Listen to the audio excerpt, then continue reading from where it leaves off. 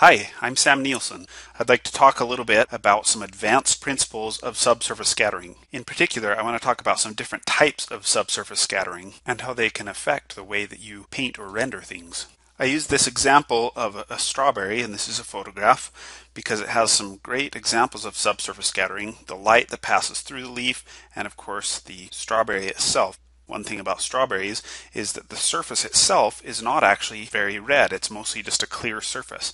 It's all of the stuff inside the strawberry and the way the light interacts with it, which gives the strawberry its red appearance.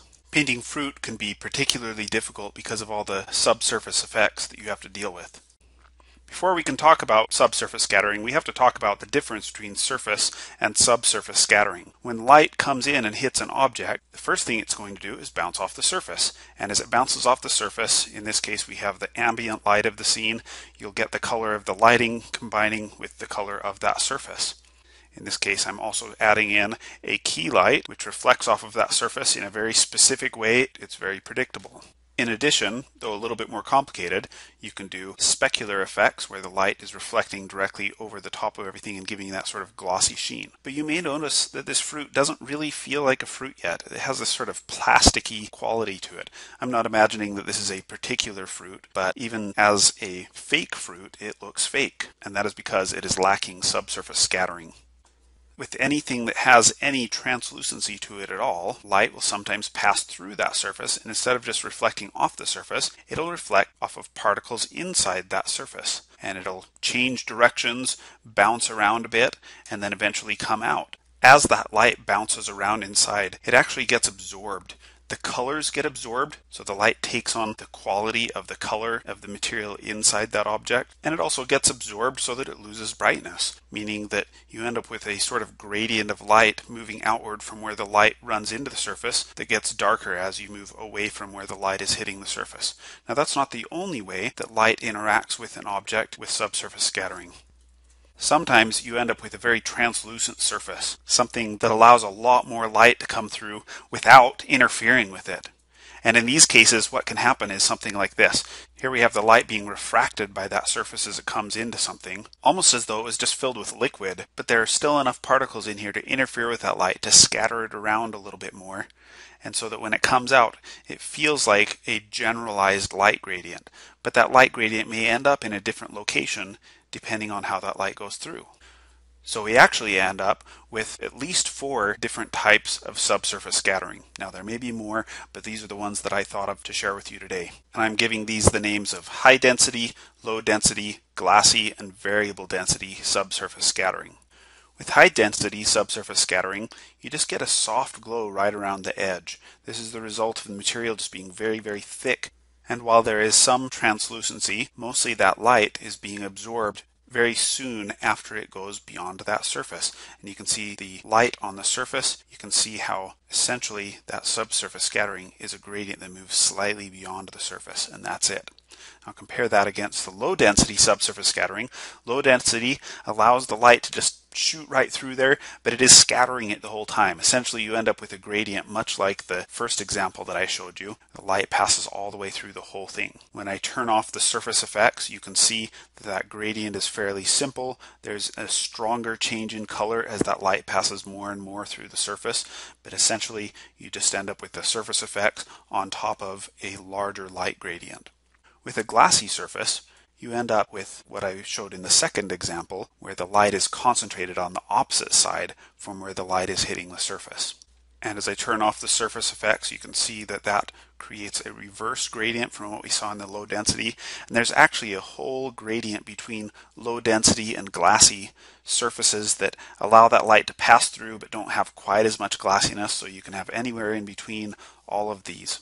And as I turn on those surface effects, you can see that the whole thing holds up pretty well, as though that light is passing through without too much resistance. One thing with glassy surfaces is that because there's so much light passing through unhindered, it doesn't usually look very good when you put a lot of reflection on that surface. So in order to make this one look a little bit better, I have to turn down the opacity, the brightness of the light bouncing off the surface, and often you'll also have an increase in the amount of specular reflections. With variable density surfaces, you can get any of these effects all combined together, And it often happens as a result of denser things in the center, veins that go through on the edges, different color variations that happen, even changes in the glassiness of an object can happen across a surface.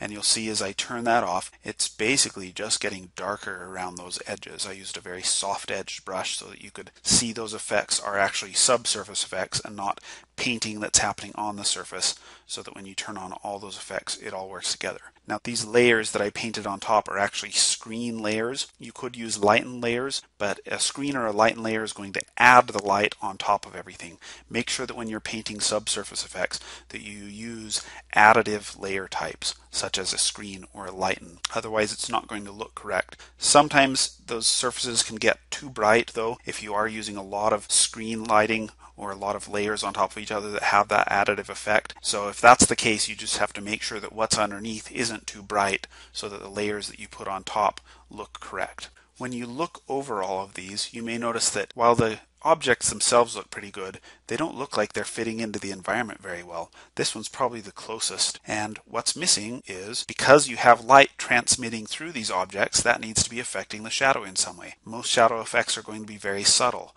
This high density subsurface scattering results in a very subtle shift, a slight glow in that color around those edges, and not very much in the shadow. It's mostly bouncing out away from where that light is happening. With the low density surface, on the other hand, you end up with a much stronger light which spreads throughout. Once again, much darker than the object itself, but it's going to be affecting most of the shadow now. On a glassy surface, you get something almost like a caustic effect, although maybe not as concentrated. It's much like the low density effect, except you get a lot of light concentrated through the shadow, and now not as much around the edges. With a variable density surface, whatever is changing that density needs to be reflected in the shadows. If it goes glassy, it's going to have a caustic effect. If it goes to low density or high density, then you are going to have the appropriate amount of light transmitting through it. And because variable density can get so complicated, I want to show an example that can help break this down and make it a little bit more easy to figure out. So if it helps, instead of thinking about all of the interactions that are happening inside the surface, just imagine that once that light ray hits the surface, it's going to scatter some random direction. And if you can imagine an individual light ray hitting that surface, it can go any of these directions. We'll count all of those directions, and you can see how that creates a brighter concentration of possibilities here and a much lower concentration of possibilities here. Now imagine that that light is landing everywhere on that surface and how it's going to scatter from there. And you can see as you look at those light rays crisscrossing over each other, how it is that we end up with that soft gradient effect to the light. That reflects exactly what's happening to those light rays here. So what happens if we introduce something very dense inside, like a pit in the center of a peach or a nectarine? If you take that one light ray example, you can imagine all of the directions that that light ray goes, and in the center of that we have an object blocking so that there is a shadow on the backside from that one light's position. Now imagine tons and tons of little packets of light hitting this thing all from the same direction, and each one is going to have its own shadow as a result of that. And so when you add them all together, you end up with a generalized, very soft shadow with that peach pit in the center. And you can see how when that is applied here, it looks like sort of a softened, generalized shadow in the center. Notice how important those surface effects are in selling the idea of that peach pit or that dense thing right in the center of this fruit. So what happens if we move this peach pit maybe a little bit closer to the edge? Well, the light rays all come out from the same places, but now they have a harder time reaching into that corner where this peach pit is right next to the edge now. And if you see that, you can see the more generalized effect, and you can see the more concentrated effect here. And this one actually has a little bit stronger edges, whereas this one's a lot softer.